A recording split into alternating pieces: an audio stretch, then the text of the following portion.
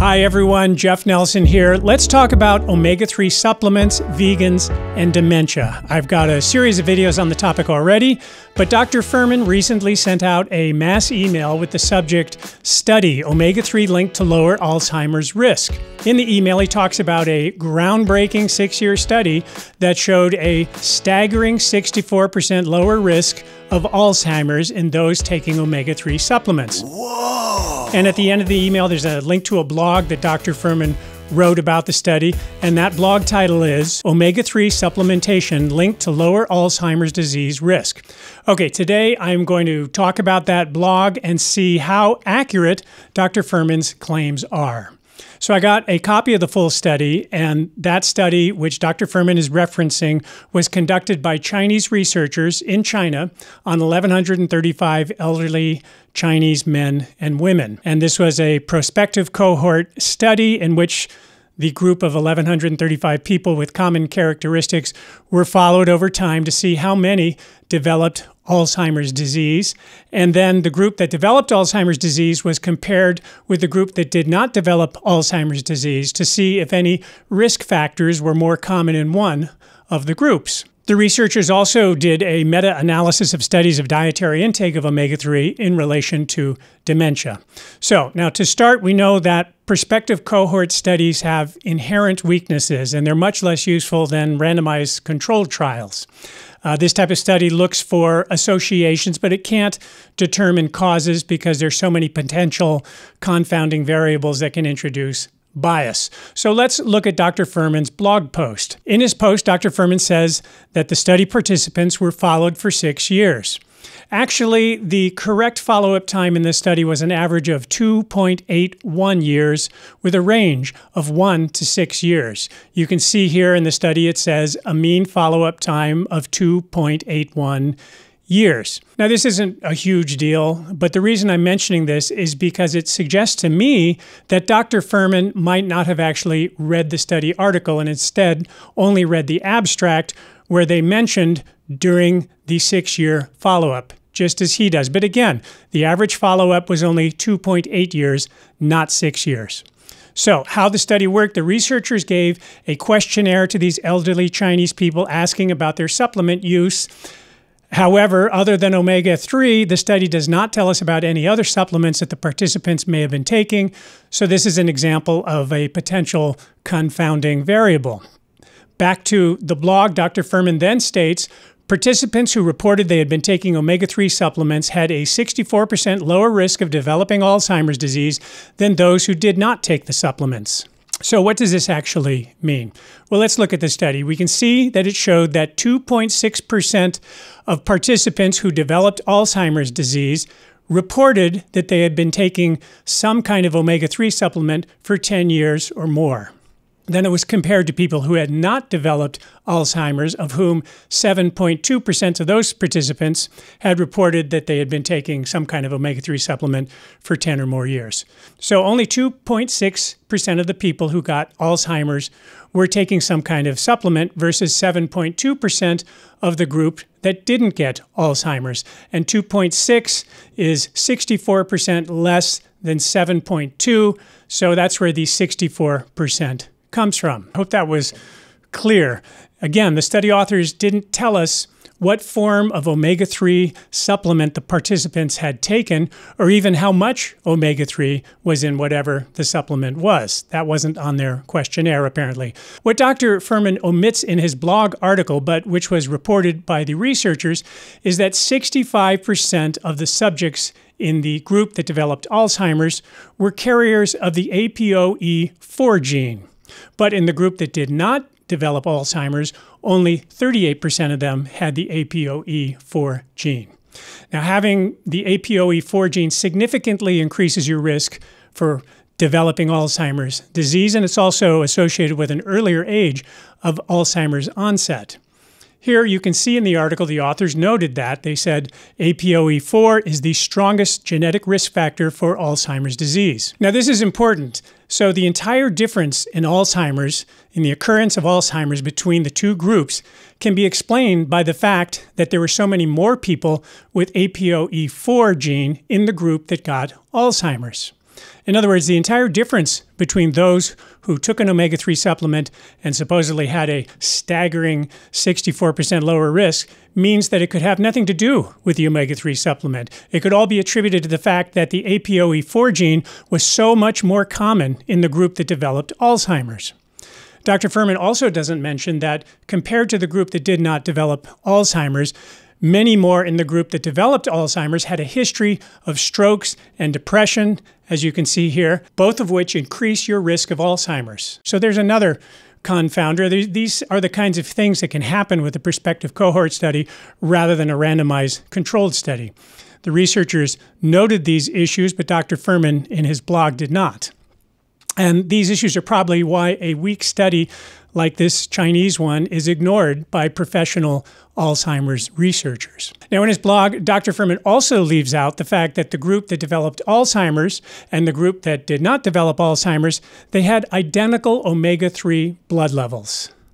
Here, again, on table 1, you can see they had statistically identical blood levels of omega-3, DHA, and ALA.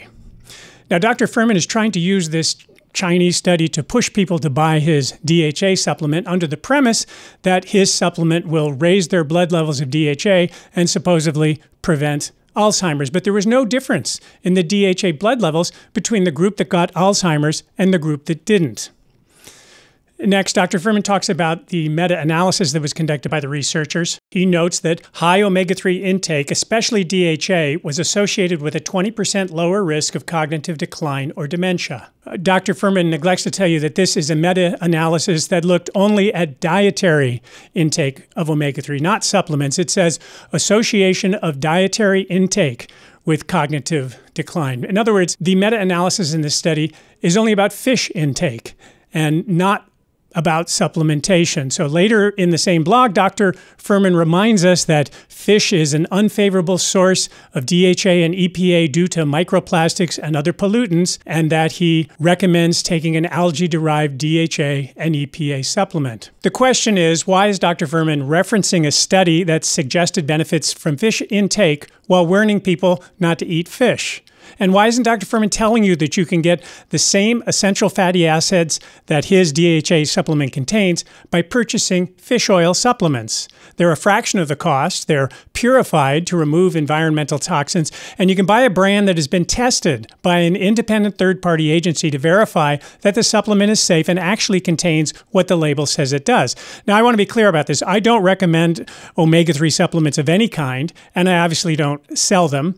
But I do think consumers should be fully informed if they choose to purchase a supplement. Here's an example of a fish oil supplement that contains a total of 250 milligrams of DHA and EPA, which is the same amount of omega-3 that Dr. Fuhrman's supplement has. As you can see, this product has the USP verified mark on it.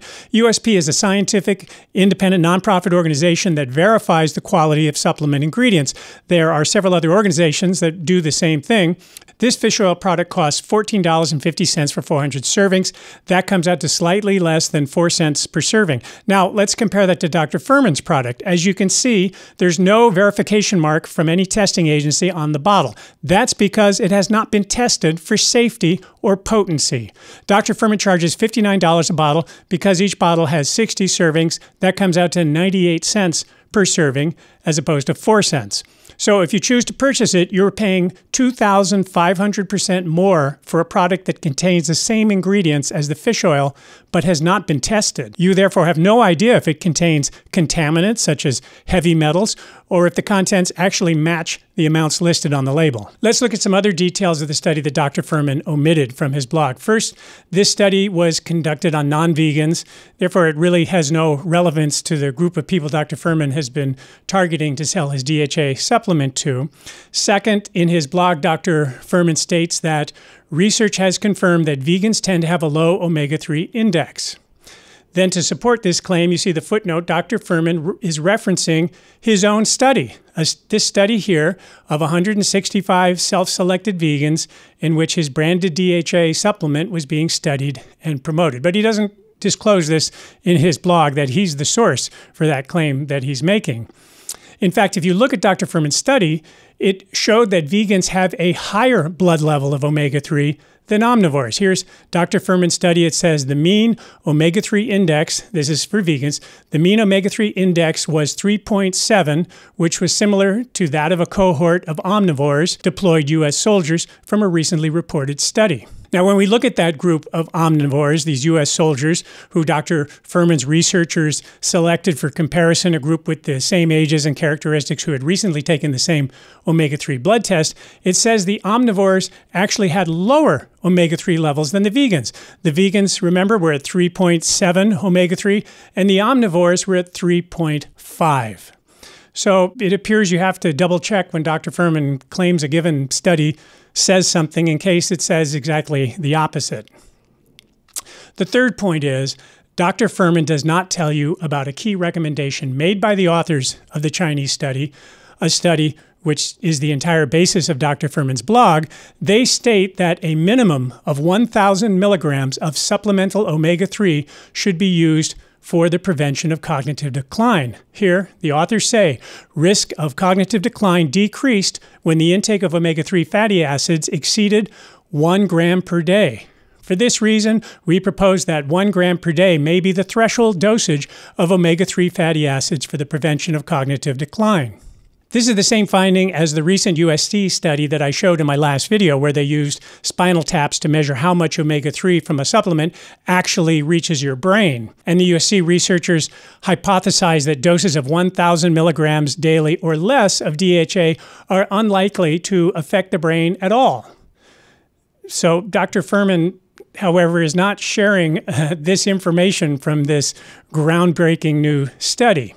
Is that because the DHA supplements that Dr. Fuhrman sells contain only 250 milligrams, just a quarter of what this study says you would need to have any impact? Is it because Dr. Fuhrman has previously told people that they should avoid taking higher doses of omega-3 supplements, higher than his product, because they could be unsafe? I'll put a link to my previous video so you can see where the USC researchers concluded that you would need more than 1,000 milligrams a day of supplemental DHA in order for it to have any effect on your brain. And I'll show how Dr. Fuhrman has warned against taking doses of DHA much higher than his own product. Now let's think about it. Dr. Fuhrman tells vegans they should supplement with DHA because they're likely to have low levels of DHA in the blood. And he claims having a low blood level is a risk factor for dementia. So he promotes a study that was conducted in non-vegans that showed no difference in blood DHA levels between the group that developed dementia and the group that didn't. He then enthusiastically describes a meta-analysis of studies on dietary DHA intake from eating fish, and he tells his readers that this is further evidence that they should not eat fish, but instead purchase his DHA supplement. And finally, he doesn't tell you about the part of the article that completely contradicts his own dosing recommendations. Cherry-picking the parts of research that you like and then ignoring and not informing your audience about the rest, this is not how science works, I don't think. This is how marketing works. At the end of his blog, Dr. Fuhrman has links to both his DHA supplement and an omega-3 blood test that he sells on his website. I think we know the purpose of this blog and why he's talking about this study, and has very little to do with informing the public about new findings. Thanks for watching. I'll see you the next time.